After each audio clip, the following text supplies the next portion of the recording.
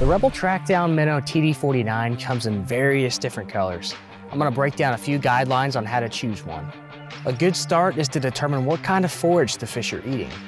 If you're in a trout stream, there are a couple trout-based colors, rainbow trout and brown trout. If you're fishing in a pond, small lake, or stream, there are a couple of minnow-based colors to choose from as well. We've got a silver minnow and a gold minnow. Generally, you'll want to fish this TD49 in clear water. For fishing the ultra clear stuff, the chrome-based patterns are going to have a much more natural-like shine to them. If you're fishing water that has a bit of stain to it, a gold-based pattern is going to be your best option. Light levels are another thing to keep in mind. If you're fishing on a bright, sunny day, these chrome-based patterns are going to be much more visible.